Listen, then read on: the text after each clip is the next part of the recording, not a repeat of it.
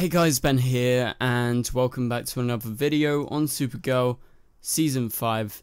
Today we're going to be talking about some more stuff from this article, and I mentioned it in the other video the other day. I'm not sure when this video is going up, because I'm currently in LA, in San Diego, possibly in the next few days, when I'm going to Comic-Con. So I'll be there right now when this video's up. It's going to be scheduled, and if you are at Comic-Con, please be sure to say hi, or if you see me in LA or San Diego just outside the event, please be sure to come up to me, say hi. And yeah, so anyway, let's talk about this. We're going to be talking about this Supergirl article. The showrunners have answered some questions. We're going to talk about it right here. So if you do go on to enjoy the video, please be sure to leave a like and a comment, and subscribe if you're new so you don't miss any DC TV videos later this year. Okay, so first things first, we got some breaking news coming from Entertainment Weekly, and this is massive news. So they've confirmed that Melissa Benoist is making her directorial debut in Season 5, more specifically in episode 17 of Season 5.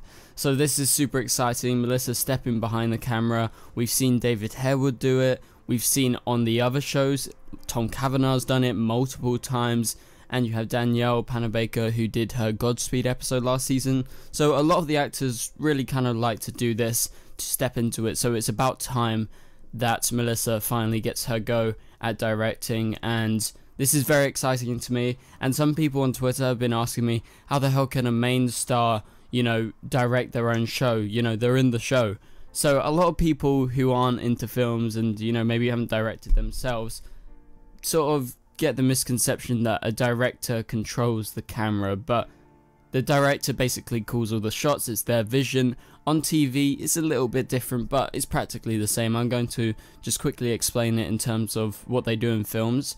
So the director is in control of the vision. He's sort of the head leading man or woman, and they are controlling everything. So everyone, so including the director of photography who controls the camera, the stars, the lighting guys, the script writers, everything, they all go to the director. So that's what Melissa's going to be doing in this episode of Supergirl. So she's just going to be calling the shots, and it's not going to be that hard because she's the main star, she's the director.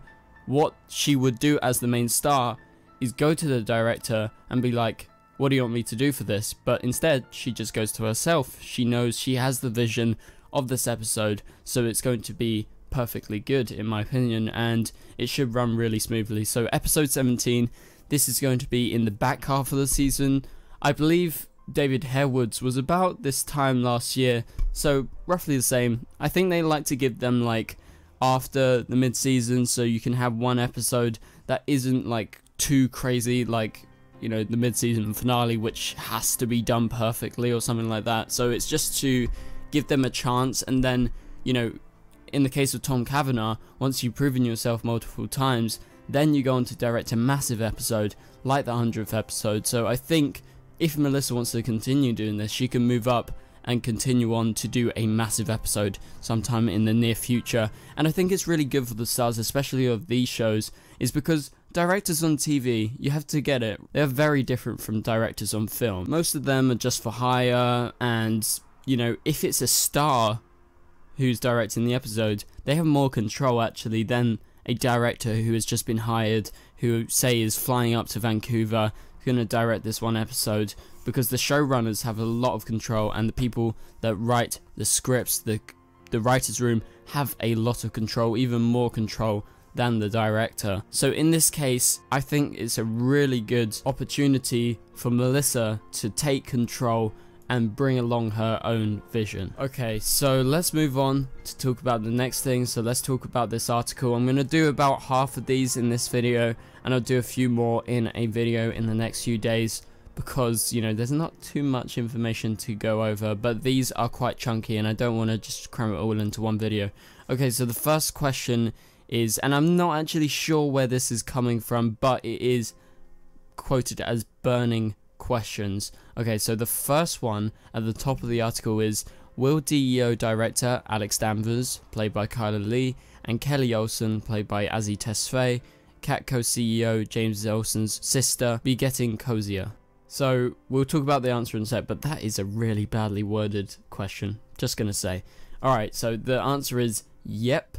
They ended the season with a kiss and a deep friendship, Quella says, adding that it's time for Alex's personal life to take off. Okay, so they're teasing that this relationship's going to continue and go forward into the next season, saying that Alex's personal life is finally going to take off and it's finally happening. To be honest, if you guys want my straight answer, I believe that, you know, we shouldn't really trust what they say, because every single freaking season, the showrunners, this being Jessica Quella and Robert Rovner specifically, they promise a lot of stuff, and that stuff normally doesn't come true a lot of the time. And I don't know, they've said that Alex is going to sort of take off in her own personal life a long time ago, and you know, since season 3 she's been trying and struggling to actually be able to adopt a child, and it finally nearly happened this season, but then they held back on that, and now it's supposed to happen, and you're thinking that I'm supposed to fully trust you that it's going to happen. I have severe doubts about that, but I would love it to happen. I think there is a real connection between Alex and Kelly, and I'm looking forward to that. Looking forward to seeing what they do with the adoption storyline, if they go through with it, because, you know, it's taken nearly 2 to 3 seasons, so wow. Yeah, so leave your comments below. Okay, so let's move on to talk about this next thing. So the next question is Eve gone? On the contrary is the answer.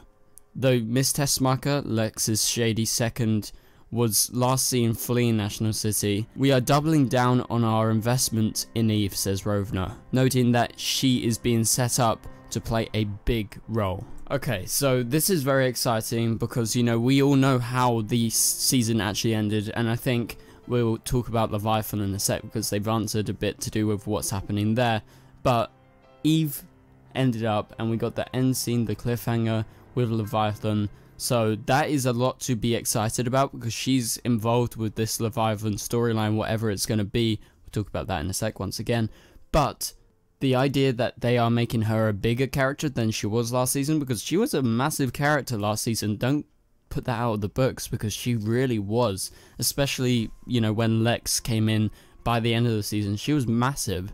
So yeah, Eve's not going anywhere, and although she's not working for Lex because Lex is dead, they are doubling down on their investment in Eve, and they're setting up her to play a massive role. So that's very, very exciting. Personally, I'm super ready for that. Okay, so let's move on to the next question. What is Leviathan? Okay, so this is the answer. While Eve was trying to skip town, a strange woman warned her Leviathan is coming. In the DC Comics, Leviathan is the name of a crime syndicate that has ties to the League of Assassins, run by Talia al Ghul, and then quotations, but we are doing our own interpretation, Rovner hints. Okay, so this is very exciting. We got the confirmation that Leviathan is in fact an adaptation of what they are in the comics, so an organization, a crime syndicate with ties to the League of Assassins, Talia al Ghul, who we've got on Arrow, and, you know, she exists in the Arrowverse, but they're doing their own twists. That's what the showrunner teases. So I imagine it's probably not going to be the League of Assassins.